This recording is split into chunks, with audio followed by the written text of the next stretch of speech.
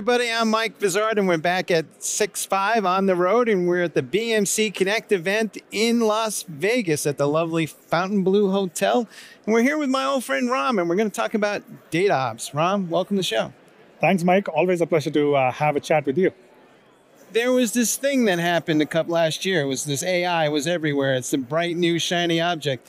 I think this year we kind of figured out it doesn't really work without data. Absolutely. So is DataOps kind of going to be the new place where the cool kids are hanging out? Because the AI model isn't worth much without data. I think it's a fair statement. I mean, I'll go back to what I said in last year's Connect events. AI and data are in a cosmic dance where one without the other does not make any sense. One enables the other. They feed off of each other and jointly create value. So you cannot talk about one or the other in isolation. So specific to your question about DataOps is all about operationalizing your data management and data analytics use cases. It's great to use technology, but unless you can operationalize those use cases, you're not going to be able to get value from them. That's the premise behind DataOps. So it's a must-have for AI. You and I have been talking about data management as long as I can remember. Guilty as charged. What is it about DataOps that's different than what we used to think of as data management in the first place? Great question. I mean, if you look at traditional data management, it's the collection of data, ingestion, integration, storage, analytics, visualization, all those things. What it doesn't account for is how do you get a handle from source to insights and keep everything in place such that if there is any break or flaw in the continuum from source to insights, how do you manage that? How do you mitigate the risk? And that's the key to operationalizing those use cases. So when you deploy in a production environment, you want the rigor and discipline and enterprise scale resilience. And that's where data pipeline orchestration comes in as an enabler of data ops. And with Control-M, which is our industry-leading solution in that space, and Helix Control-M, which is its SaaS counterpart, we have the best data pipeline orchestration solutions, bar none, for enterprise-grade customers. I also saw this new kind of data assurance tool that you guys are showing. What is that exactly? Yeah, so it had its genesis in the BMC Innovation Labs, which I established and I oversee. And what we do in the labs is we solicit ideas from customers. We look for their pain points, their evolving needs, future strategy and direction, and we take a subset of those, synthesize them into ideas. And this was one that came from such conversations. So data assurance, think of it as a complement to data pipeline orchestration, builds on the notion of business data observability. So think about applying observability concepts to analytics pipelines through which data traverses. So if you can get a handle on the health and performance of data as it traverses complex pipelines and institute course corrections before the proverbial things hit the ceiling, then you're in a good place. So that's the premise behind data assurance. Managing all that data is a complex endeavor. Mm-hmm. Are we going to get to the point where I'm going to have something that feels like an AI agent to help me manage the data that I'm using to go build AI models?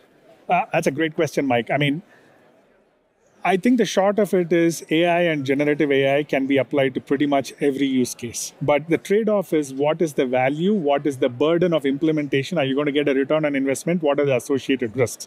Needless to say, Control-M is ripe for augmentation with generative AI and AI. And that's definitely a key focus area for us to build on top of our existing automation capabilities with generative AI-based workflows. We're working on another cool one which exploits metadata using generative AI to provide previously unavailable insights to business services. So those are many of the things that we're looking at with the power of AI and Gen AI. Again, it's AI feeds data, data feeds AI. Together, they are in a cosmic dance. And that's kind of how we're going to operationalize all this. Because one of the things you hear is that we don't have enough data engineers.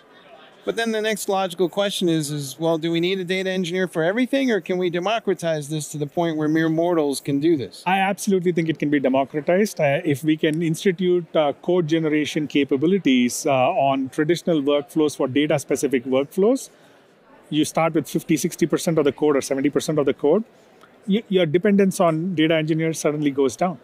Don't get me wrong, we are never going to eliminate those people because the insights and the experience that they bring, the human touch, is going to continue to be fundamentally important. But you can alleviate your own talent shortage challenges with by augmenting with Gen AI.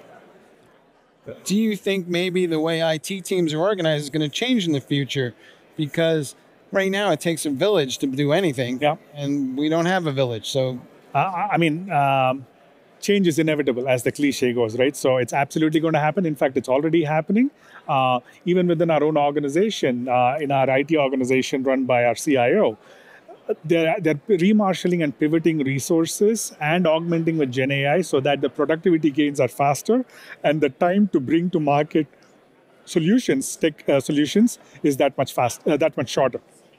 So there are lots of folks out there, and they're trying to figure out what their job is going to be and how it's going to evolve and what is their role going to be. I don't think anybody's going to be replaced per se, but what I was doing yesterday is not what I'm going to be doing tomorrow. Yeah, the nature of our work is going to change. The work itself is not going to go away.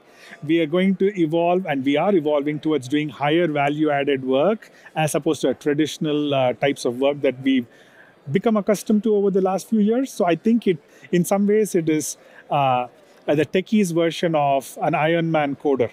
That's how I would look at it. Are we going to have a better understanding of what data is valuable? And I ask this question because a lot of times IT people, they manage data, but it's often all the same to them.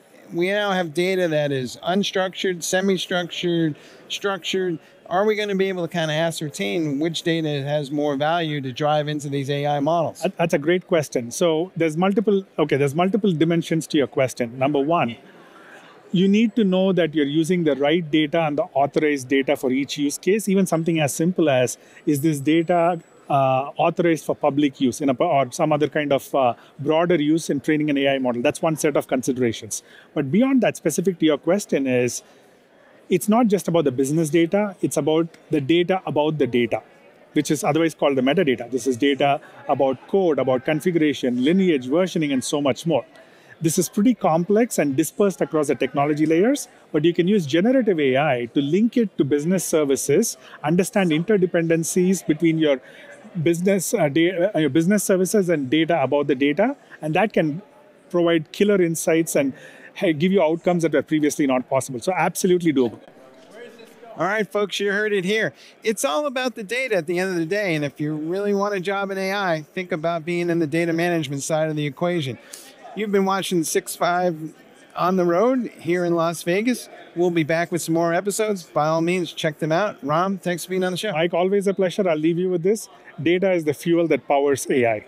All right. Thank you. Back in a minute.